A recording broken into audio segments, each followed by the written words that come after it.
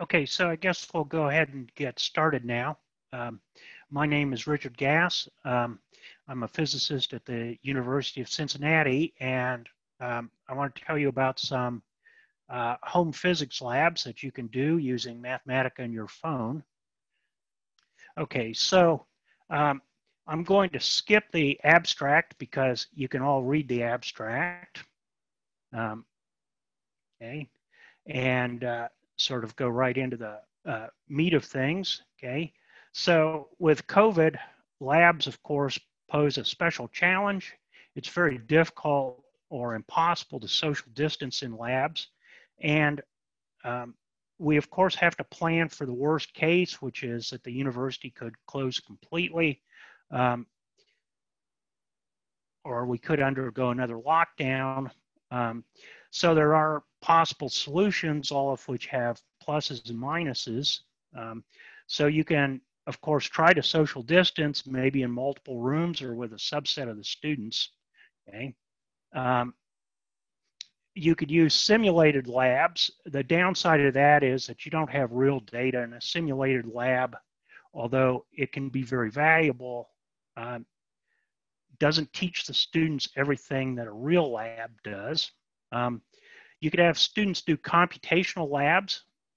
Once again, that's not really a lab, although in the course that I'm going to talk about, we do a number of computational labs. You could have students do real data, use real data from, say, NASA or European Space Agency, LIGO, and so on. That might not fit your existing curriculum very well, or they could do citizen science projects.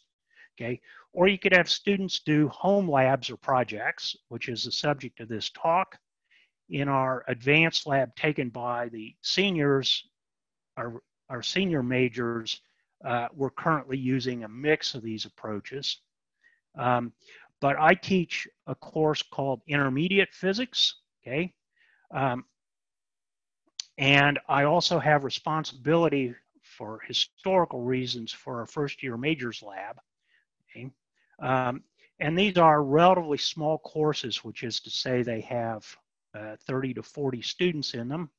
The intermediate physics lab is the course I'm really going to talk about. It's required of all our second year majors.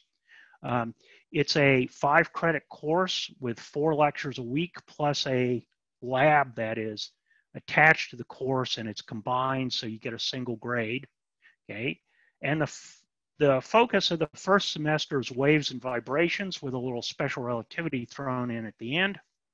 And then the second semester, we do special relativity and quantum mechanics. Okay? And I was trying to think of what I could do for the labs. Okay? And there's an old Berkeley series book on waves by Frank Crawford, which has home experiments. So I thought, well, maybe I can just kind of swipe those. Okay? But the focus of those is somewhat different because they're to support a course that has a real physical in-person lab in it. And it's a bit dated. My students, for instance, don't have access to turntables and so on. But what they all do have is a smartphone, and they all have a laptop because we require them to have a laptop. And they all have Mathematica on their laptop because we have a university-wide site license.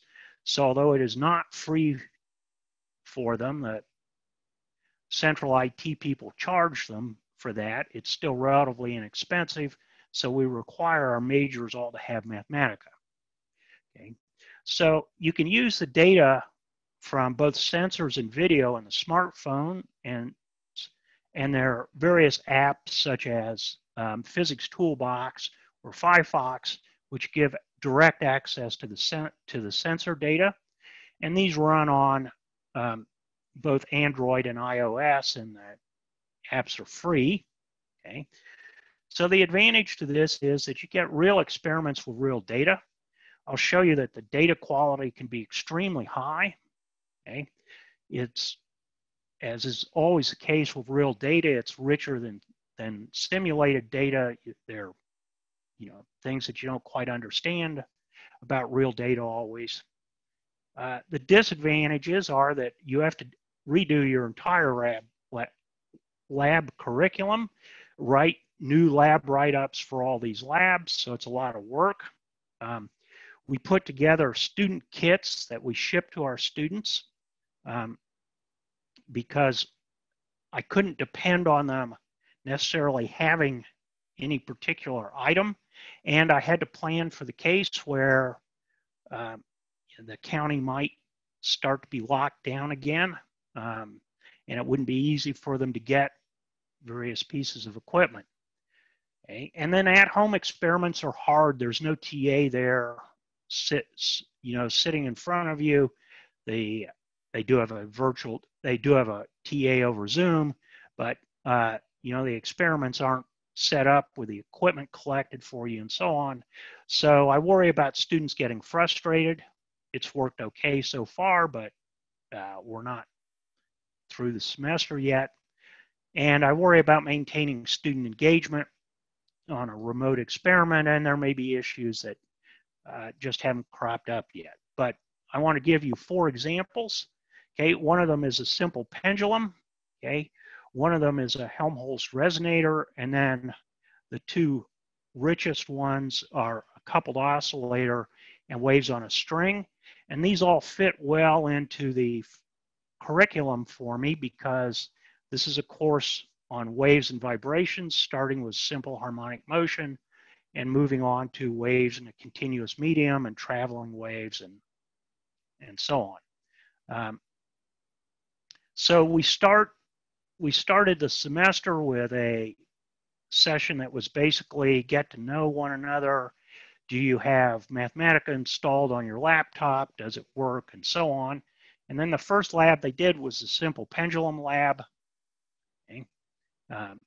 And so the idea behind this and most of these labs is that we will leverage the ability of your smartphone to take really high quality data with the ability of Mathematica to do automatic feature tracking. So here's the my home setup.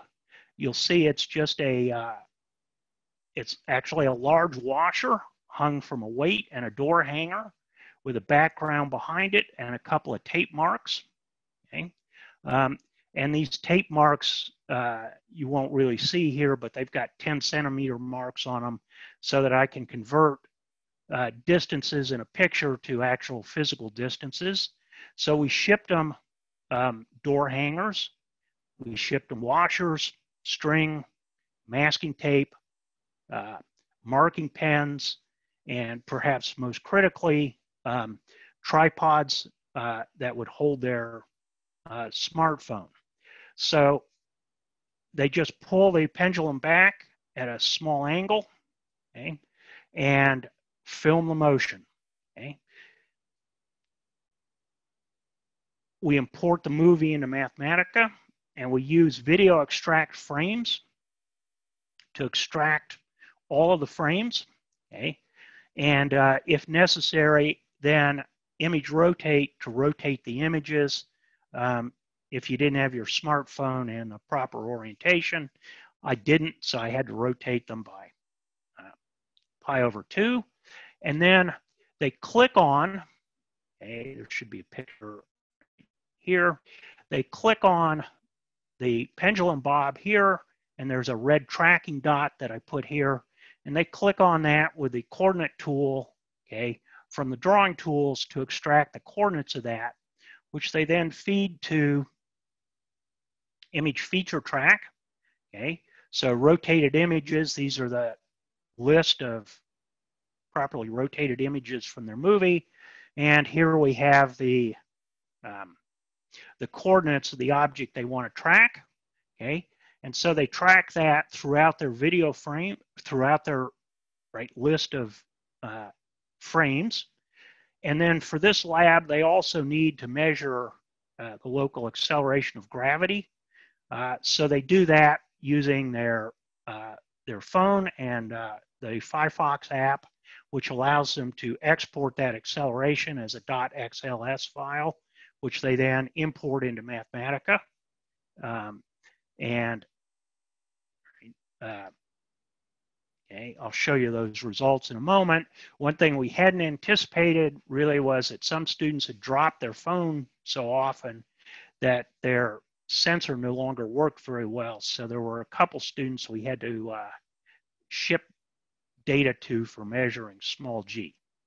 Okay, so once they have the feature tracked using image feature track, right, and now they have Mathematica, which is a really powerful tool, of course, for analysis. So here I'm showing you a plot of the horizontal displacement from equilibrium. This has been now converted into physical distances. I shot this video at 30 frames a second. There's no need to be faster for this experiment. I'll show you an experiment later where there is. And you can see it's really high quality data. There's a little scatter, but really not very much at all. The fit to the data is quite good. And of course, they can use the fit parameters to determine an error here in the frequency. They need to measure G, of course, as a function of time because they want to compare their measured frequency to the experimental frequency. So they get some scatter here from using their sensor, right? They can take the mean of that, look at the standard deviation, right? I mean, this is all really easy to do in Mathematica, and also introduces them to, you know, ideas of statistical uncertainty and so forth.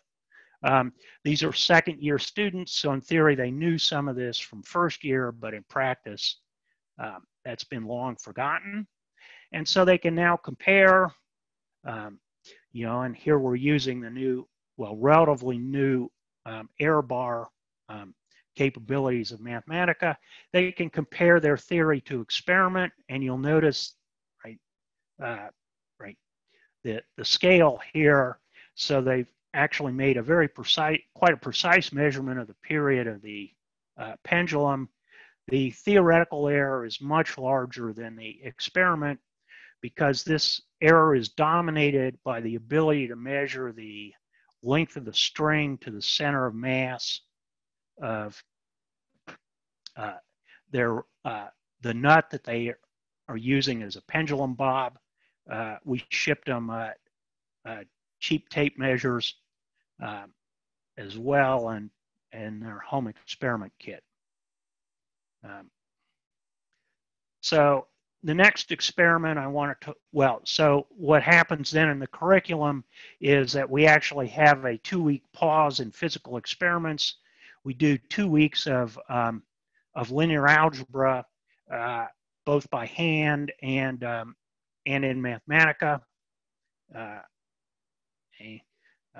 Their linear algebra tends to be a little weak. Okay, so the next experiment is then a Helmholtz resonator. Thinking about now air as a spring. And so this is the sort of the easiest experiment. They need a bottle and a ruler and a measuring cup and a smartphone.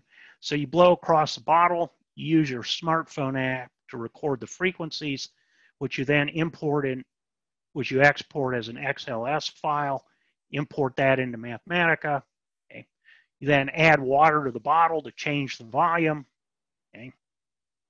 And you can plot the theoretical value for the frequency of a Helmholtz resonator, okay, as a function of the volume of your bottle.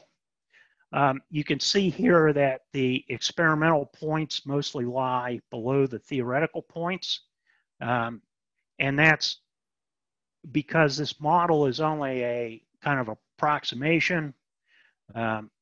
You've got this effective length of the neck, which tells you really how big the plug of air is that you push down when you blow across it. And this is kind of empirical. And so it's typical that you don't fit the theory exactly, but this allows them to think about what happens when your theoretical model isn't exactly perfect either. Okay. And this is an experiment that they're currently finishing up. And then next week, they'll start a coupled oscillator experiment. Okay, this experiment turns out to be extraordinarily rich, actually richer than I'd originally realized. And so you can see my setup at home. I've got 2 springs and 2 masses. You can see just kind of barely a couple of small blue tracking dots.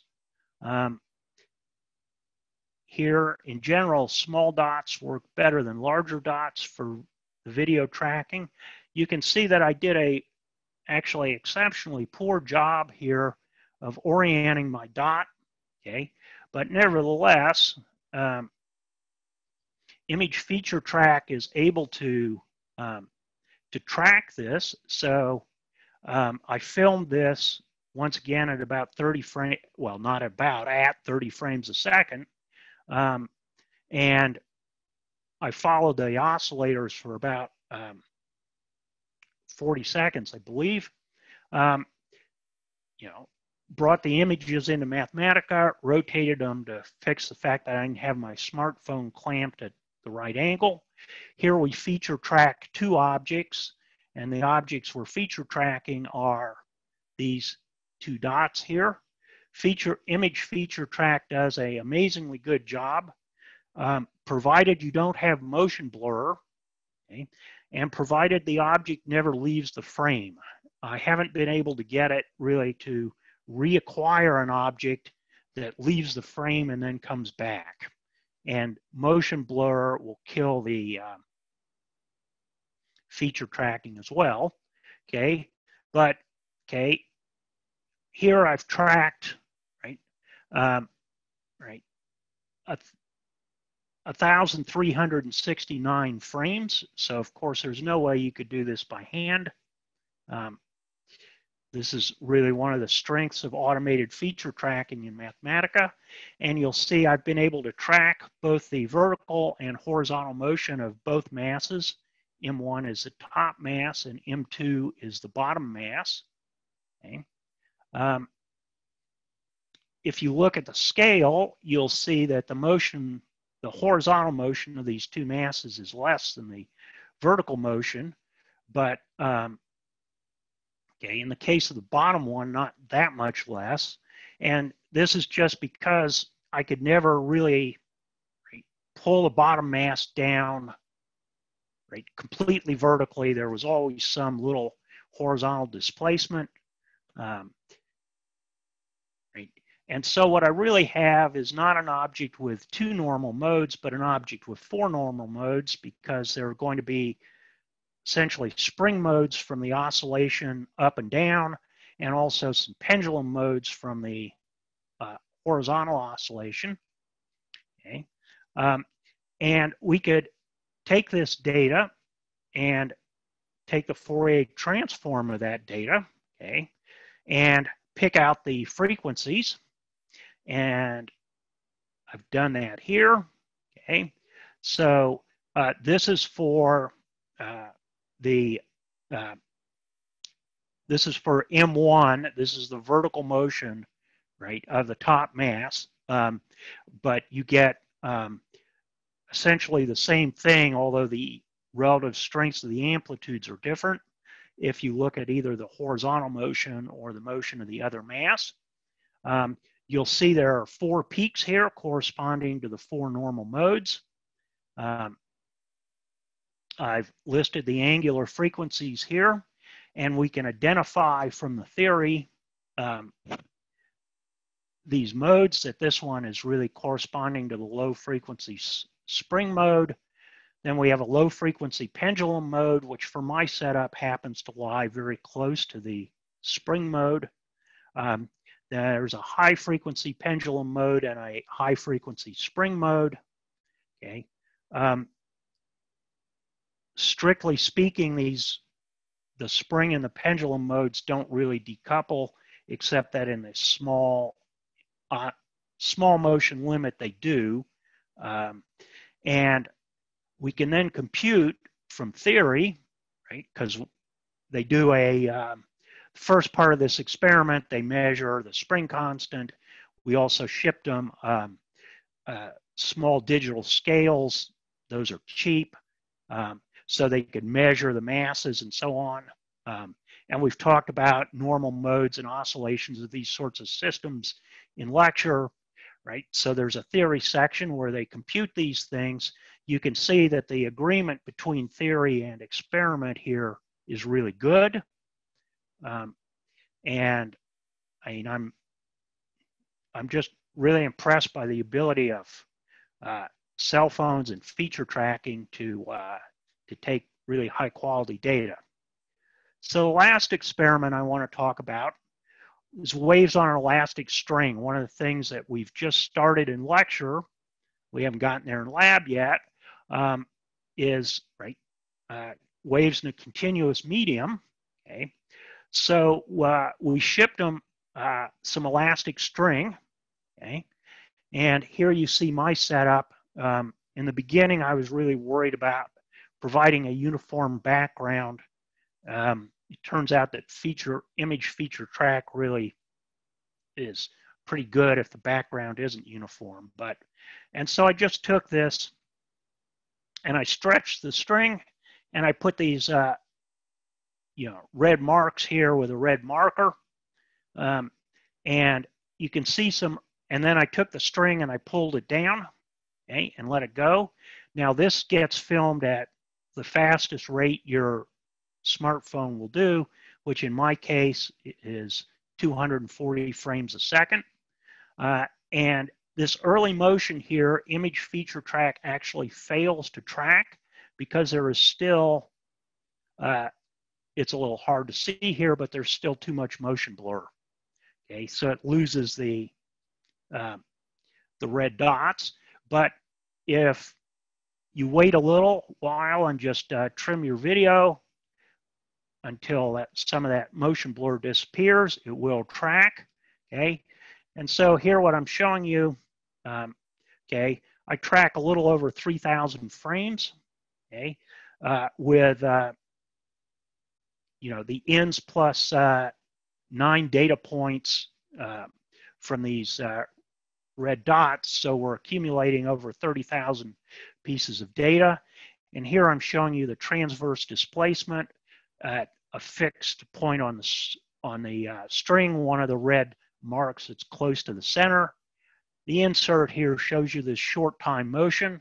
See, it's pretty nice and periodic, okay?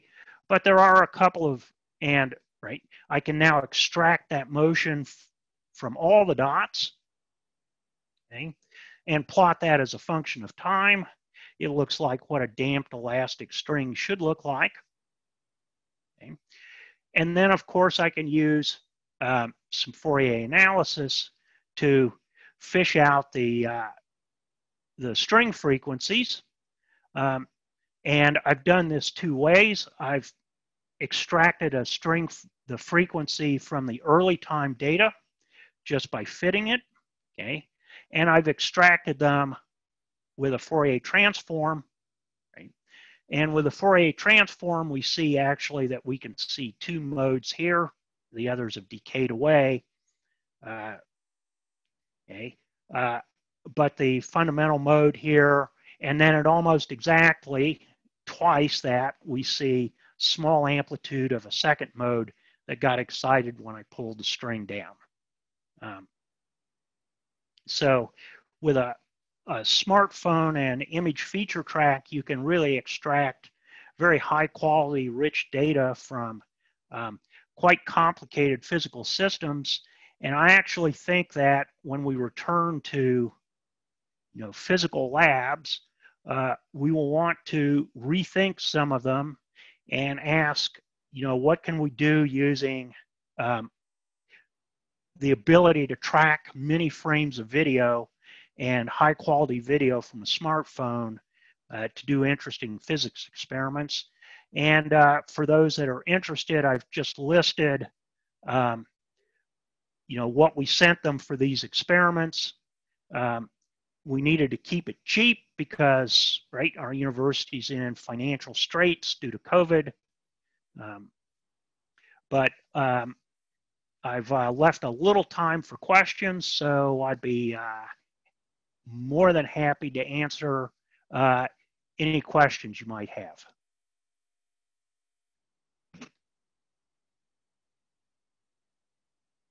Okay, and I believe Brandon can unmute you too if you wish to ask a question by talking rather than typing.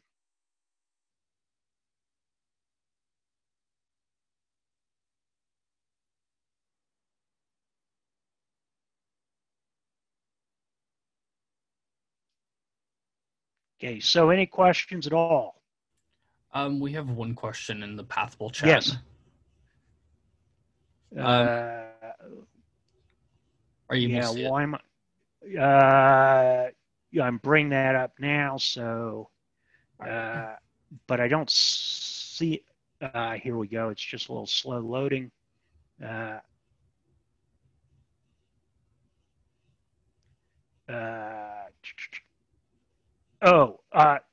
So Jose wants a comment on the error analysis. Yeah. So our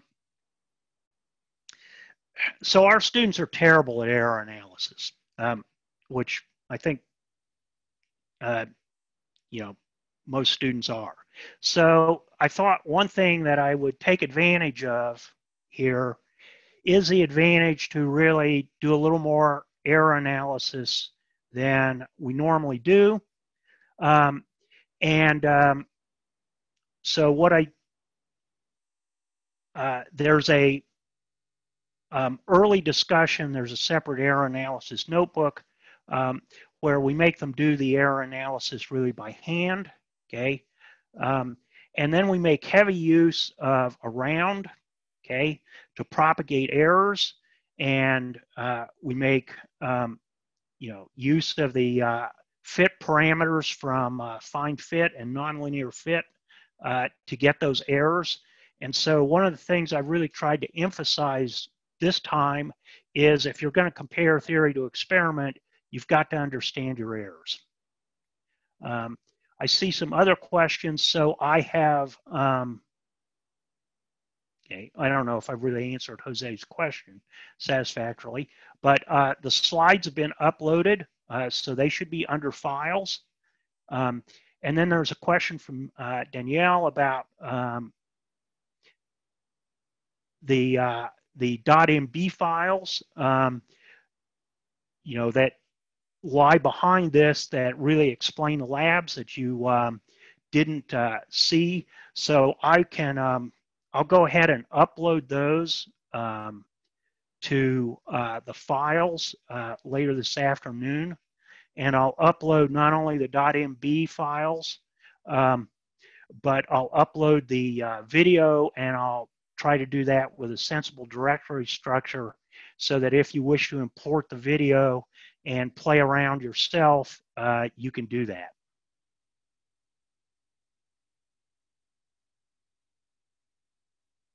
Okay, we've got a couple more minutes before we'll get cut off, so if there are any other questions. So I see that Jeff said something about some of these could be adopted for high school students. I certainly think the Helmholtz resonator could be done well, and the simple harmonic motion labs. I think those could be done by high school students without a doubt. We have done for our first year students, they normally do an air track experiment with Pasco sensors. I've redone that using video tracking, which actually produces far superior data to the Pasco sensors. And there, unfortunately, we're just going to have to ship the students the video files and have them work from those because, of course, right, they don't have air tracks at home.